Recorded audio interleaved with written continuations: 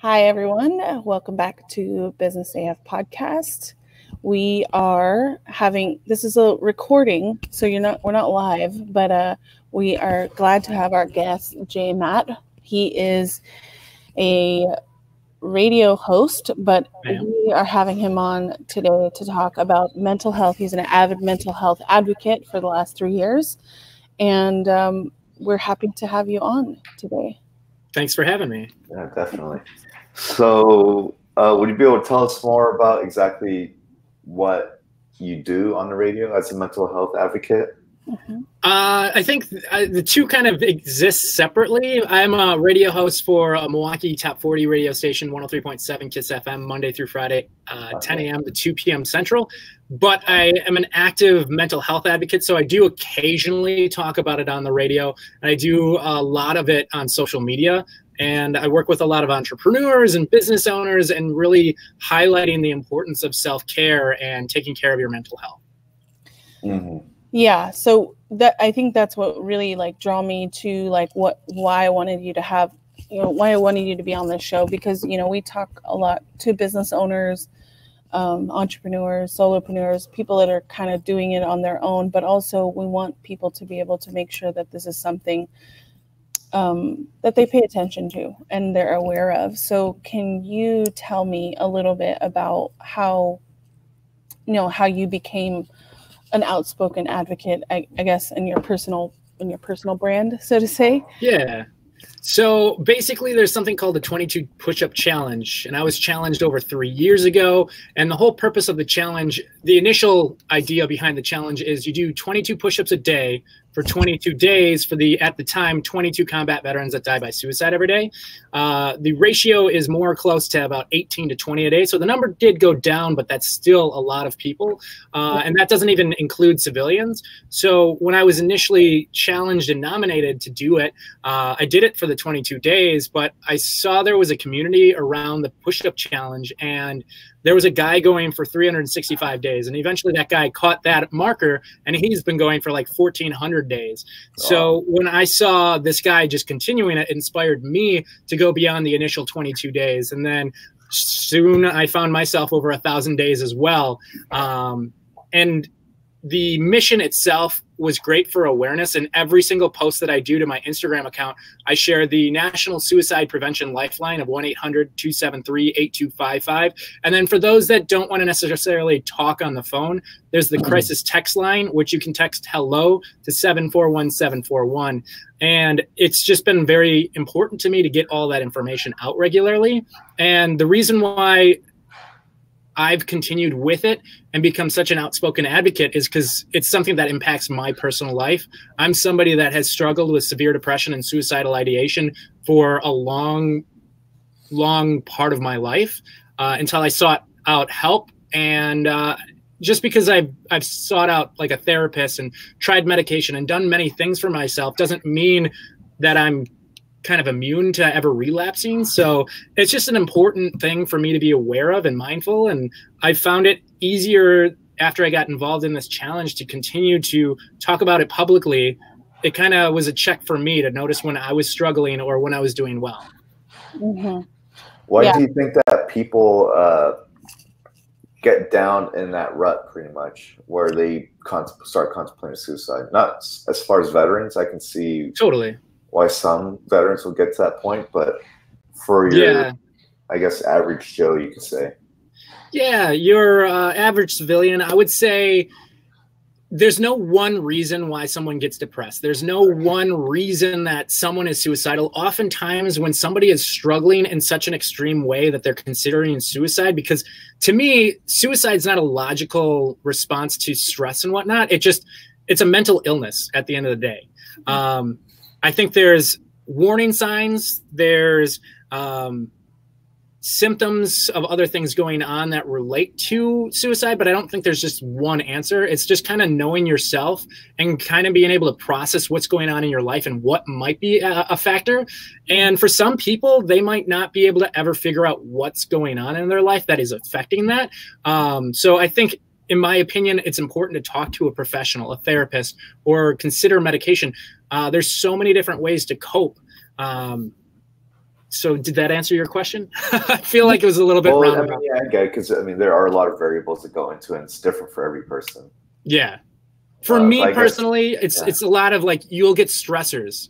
I think financial stressors is a common one for people. If you just get to the point where you've got so much debt and you just don't see any hope, I think for people, whether it's financial stress or job stress or any stress in general, maybe it's lack of a relationship, I think over time, if you lose that hope for the future, that's when that depression settles in and gets to a point where it's severe depression, to the point where it's like, well, I just don't want to wake up tomorrow. Right. Yeah. I think I think all my stress has always been around money. But I think and it's not necessarily lack of money. It's more so like just the association and psychology around financial stability, so to say. Right. As a business owner, it was probably my best month when I had my worst month mentally. Best month financially, but worst month mentally, because it was all of this stress around, now I have to live up to what my bank account is or what where I'm at. And it's like fear of success. People are like, wow, like you'd think that. And that, I think, happens with a lot of people, even like the famous people that are like, Oh, totally. They get to all of this success and they have anything they want, but then they're like really down. Yeah. I don't think enough people address the core issue. Like, say what you will about medication. I've done it and I've also been able to cope without it. I think medication, to an extent, can kind of be like a Band-Aid, where it is helping your symptoms that you're experiencing in the moment. But if you're not going deeper and figuring out what is causing the depression and what it is for you, you can't resolve it and have a long-term kind of relief from it. Right. Yeah. So, I mean, I know that this is something that's like you're passionate about it. You're passionate about it outside of your 9 to 5, so to say. Yeah, totally. Why do you think that businesses or even companies should focus and bring about talks about mental health and having people like you come in? I don't know if you have talked about it in your company, but why do you think this is something that's prevalent now in this day and age? I think there are so many demands in a workplace, whether you're an entrepreneur and you're the head of your company, or if you're just somebody that works for a company. I think ignoring mental health and supporting your colleagues and your coworkers is a missed opportunity in this point. If you really want your company to thrive, you have to allow your employees to thrive and to kind of say, hey, it's a stressful environment. We've got deadlines. We've got goals. You need to allow for your staff to have time to take like a mental health day, if you will, or maybe it's really promoting the fact that people leave for a half an hour and take a lunch break where they're not just sitting at their desk and eating and getting the job done. Right. If you prevent that burnout, you're going to allow for your workers to stay with your company. They're going to appreciate your company more and even your leadership, and they're going to want to continue with you year after year. All right. Yeah. Yeah, I think it's very important. Exactly. I was talking to one of my buddies last night, actually. He works for a construction company, and he gets burnt out quite a lot, right? He's supposed to have Fridays off, right? Just supposed to work 4/10s, but then now they are working more than 4/10s, and then also now going on Fridays because they say, well, now we have this day off, we can use that time to do more work, even though you're ready to exceed your 40 hours. And then I was telling him, I was asking him yesterday, I was like, would you rather work 5/8s or 4/10s? And he said 4/10s because of XYZ, but now I don't get to work my 4/10s because as an employer, I want to, like, for example, one day do something for people that help me grow, right? Because 5 employees, that means that they're helping my business grow. So you need to appreciate them just as much as anything else. You know, they're probably the most important asset to the company because they help it grow. So you want to be able to make them happy and, like, culturally and, you know, mentally, physically help them out. I think it's very important, and I think it's a big thing that a lot of companies are lacking. At the moment. I think also, I mean, so my question for you in terms of prioritizing mental health and self-care is very important, I think, to a lot of people. For you, what do you you have advice on self-care in terms of being an employee and maintaining a healthy workplace?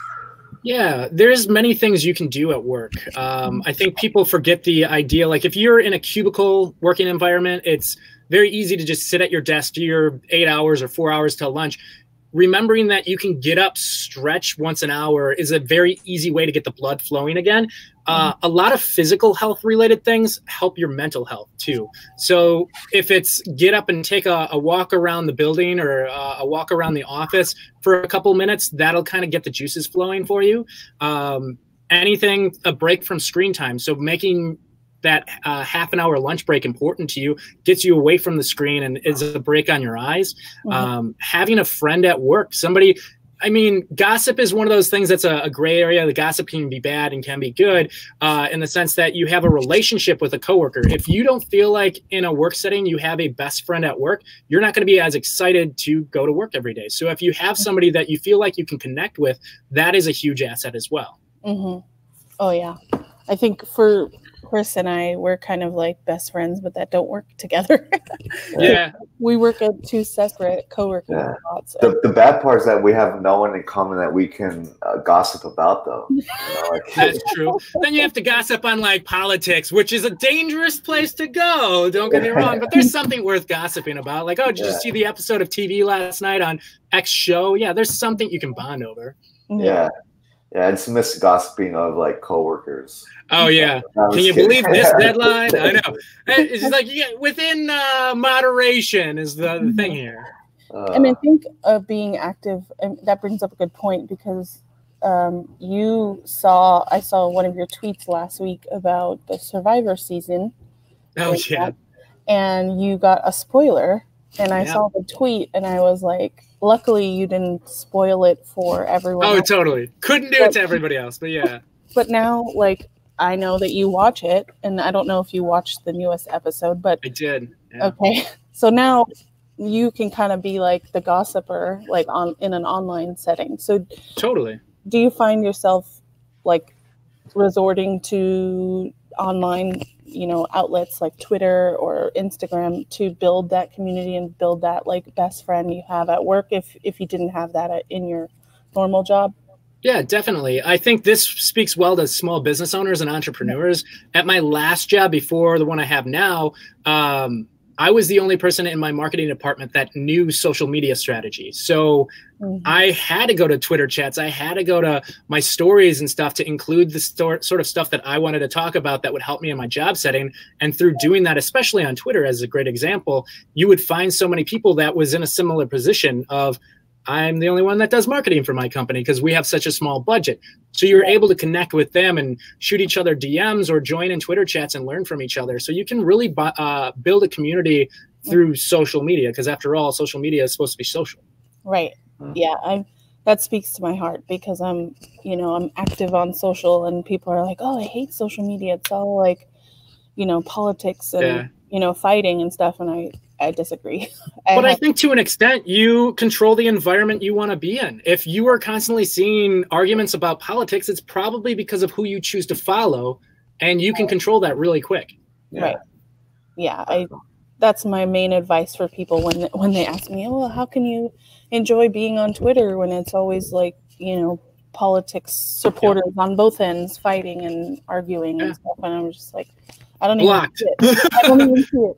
I mute it, like, and maybe it's a bad thing that I'm not as up to date on that stuff, but it's also, I can find the news where I need to get the paper or something like that. So what's next for you in terms of being a mental health advocate and really being active with this 22 push-ups challenge? Yeah, I've gotten over 1,100 days in a row of it. I just honestly don't plan to ever stop the challenge. I know that social media is ever evolving. So if in a couple of years Instagram goes away, then I'm going to have to figure out where to continue the daily challenge on a different platform. Maybe that's TikTok. I don't really know. But I think it's worthwhile to have that message out there in social media. The thing I like about Instagram is, despite its potential flaws, it's really good at being mentally healthy. It's boosts people up. It does have features where if you are concerned about somebody and the content they're posting, you can do a welfare check on them and kind of alert Instagram to it so they can kind of look into the account and see if that person needs help. And I've found overall from posting mental health content, because I'm very open about depression and how I have ADD and OCD and all these things. I'm openly talking about it. I don't have trolls, knock on wood. I have a genuine community that's there to support me. So I just want to continue what I'm already doing. It's not necessarily adding anything new, but just keeping consistent with what I'm doing, I think, is what's helpful for this advocacy. Yeah. You said welfare check on Instagram. Yeah. Yeah, it's somewhere in the settings, or you can.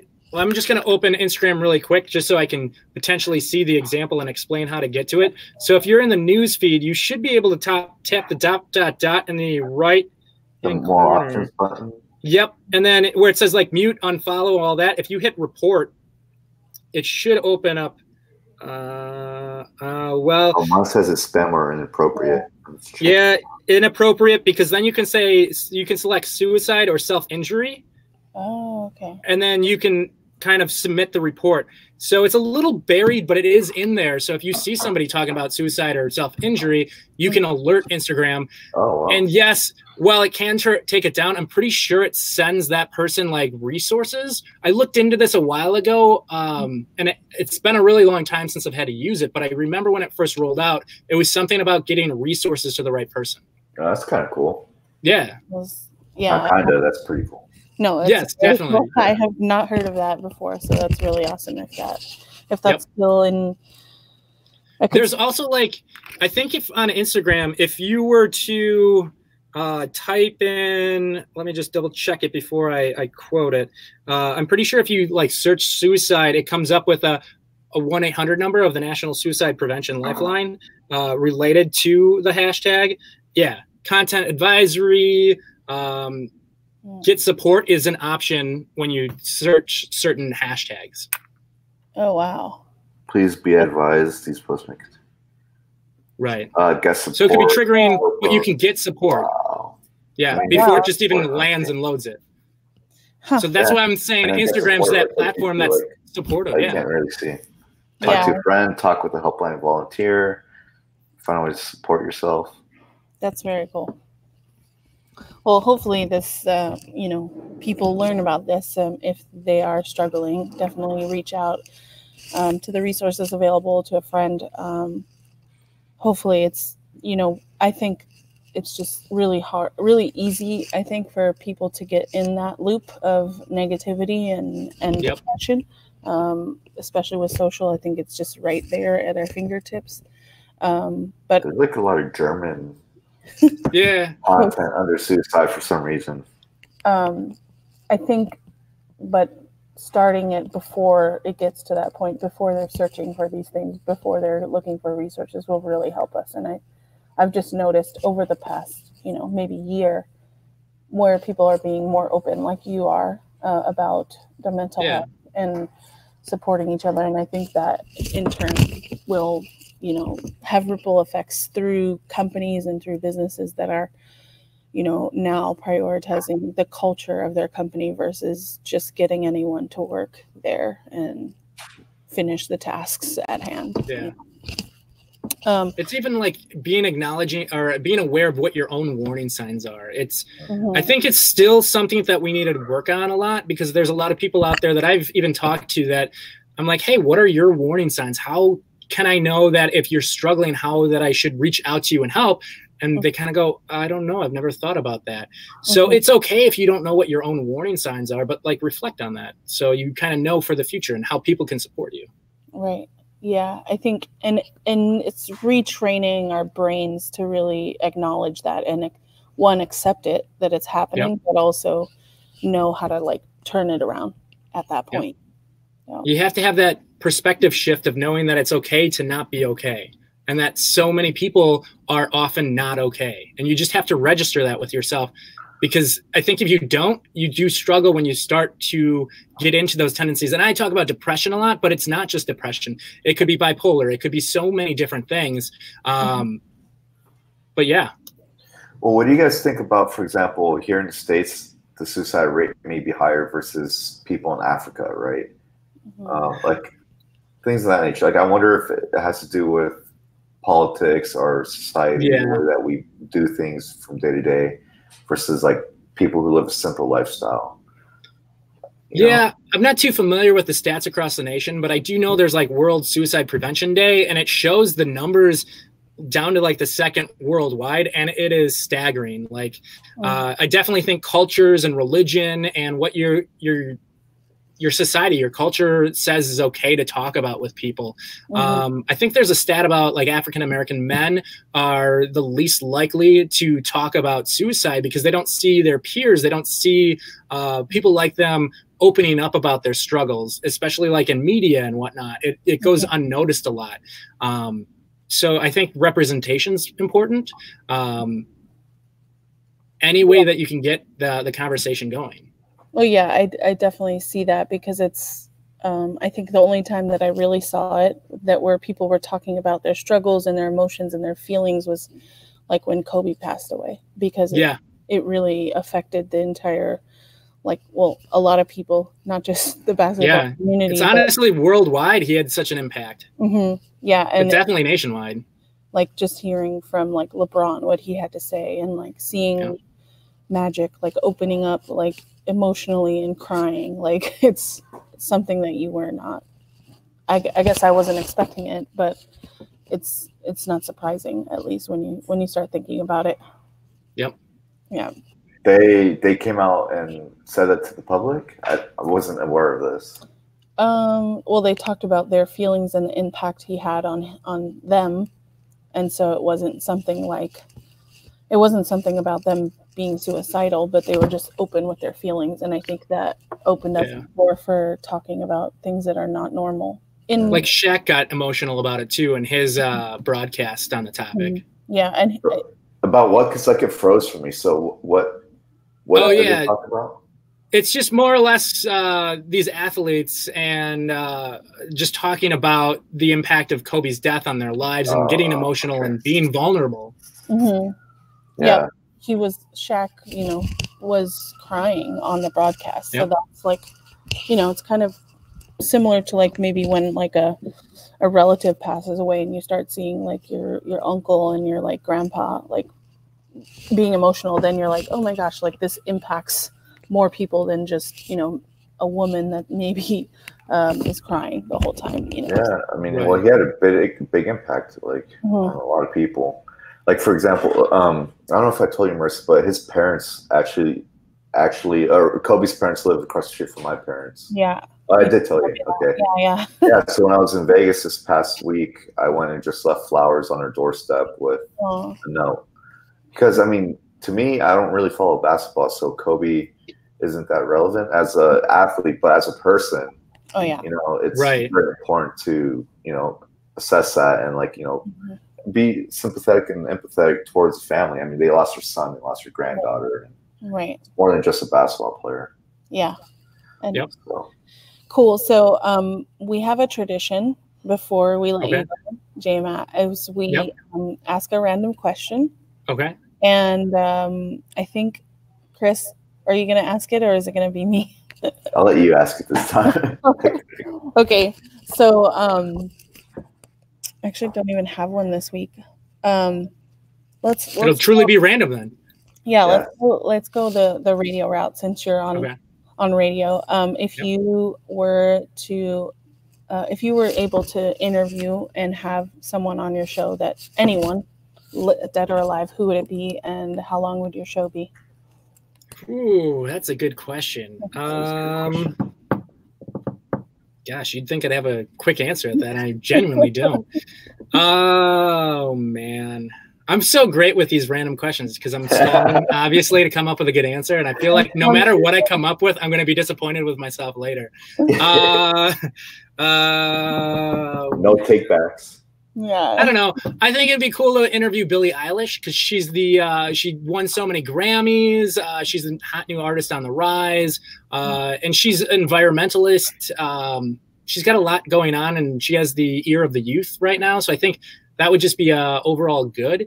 And I don't know. To me, I would want something short. Something, if it's on the air, it's going to be very short. But if it's like a video like this, I don't know, 15, 20 minutes, because I got a short attention span. And I feel like a lot of people that would want to watch that would also have a short attention span.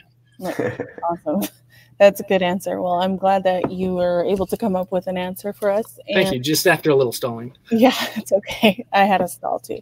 So if people want to connect with you on any platform, they can go to JMatt MKE, which stands for Milwaukee.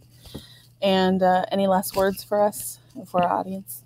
Hey, I would say if you feel like something's wrong with you, or even a friend, reach out, ask for help, be supportive. And if you know somebody's struggled in the past and they perceive to be somebody who's strong, reach out to them too, because they're probably the best at hiding it.